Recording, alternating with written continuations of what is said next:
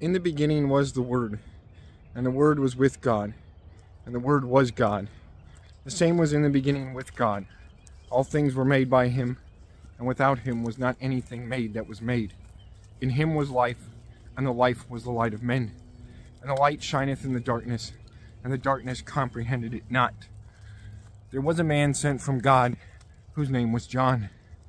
The same came for a witness, to bear witness of the light, that all men through him might believe. He was not that light, but was sent to bear witness of that light. That was the true light, which lighteth every man that cometh into the world. He was in the world, and the world was made by him, and the world knew him not. He came unto his own, and his own received him not.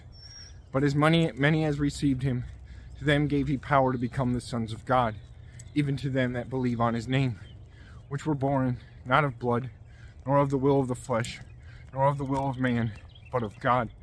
And the Word was made flesh, and dwelt among us, and we beheld his glory, the glory as of the only begotten of the Father, full of grace and truth. John bare witness of him, and cried, saying, This was he of whom I spake.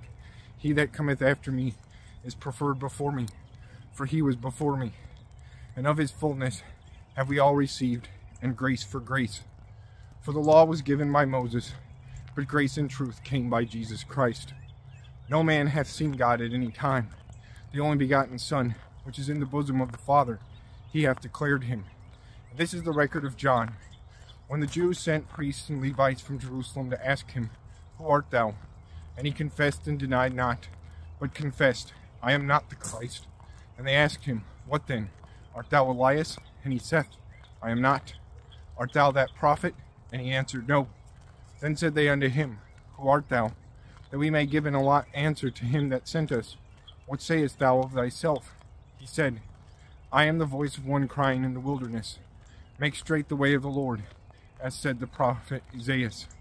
And they which were sent were of the Pharisees, and they asked him, and said unto him, Why baptizest thou then, if thou be not that Christ, nor Elias, neither that prophet? John answered them, saying, I baptize with water, but there standeth one among you, whom ye know not. He it is, who coming after me is preferred before me, whose shoes latchet I am not worthy to unloose. These things were done in Bethabara, beyond Jordan, where John was baptizing. The next day John seeth Jesus coming unto him, and saith, Behold, the Lamb of God, which taketh away the sin of the world. This is he of whom I said, After me cometh a man, which is preferred before me, for he was before me, and I knew him not, but that he should be made manifest to Israel. Therefore am I come baptizing with water. John bare record, saying, I saw the Spirit descending from heaven like a dove, and it abode upon him.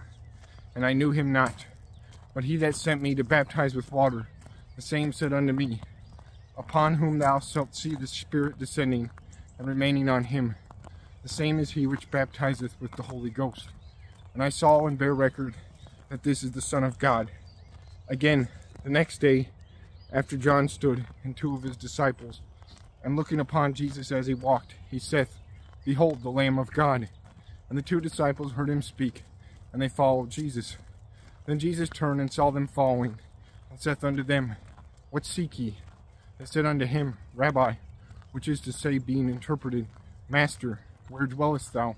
He saith unto them, Come and see. They came and saw where he dwelt, and abode with him that day, for it was about the 10th hour. One of the two which heard John speak, and followed him, was Andrew, Simon Peter's brother. He first findeth his own brother Simon, and saith unto him, We have found the Messiah, which is, being interpreted, the Christ. And he brought him to Jesus, and when Jesus beheld him, he said, Thou art Simon the son of Jonah. Thou shalt be called Cephas, which is by interpretation, a stone. The day following, Jesus would go forth into Galilee, and findeth Philip, and saith unto him, Follow me. Now Philip was of Bethsaida, the city of Andrew and Peter. Philip findeth Nathanael, and saith unto him, We have found him, of whom Moses in the law and the prophets did write, Jesus of Nazareth, the son of Joseph. And Nathanael said unto him, Can there any good thing come out of Nazareth? Philip saith unto him, Come and see. Jesus saw Nathanael coming to him, and saith of him, Behold, an Israelite indeed, in whom is no guile. Nathanael saith unto him, Whence knowest thou me? Jesus answered and said unto him, Before that Philip called thee, when thou wast under the fig tree, I saw thee. Nathanael answered and saith unto him, Rabbi, thou art the Son of God, thou art the King of Israel. Jesus answered and said unto him, Because I said unto thee, I saw thee under the fig tree, believest thou? Thou shalt see greater things than these. And he saith unto him, Verily, verily, I say unto you, hereafter ye shall see heaven open, and the angels of God ascending and descending upon the Son of Man.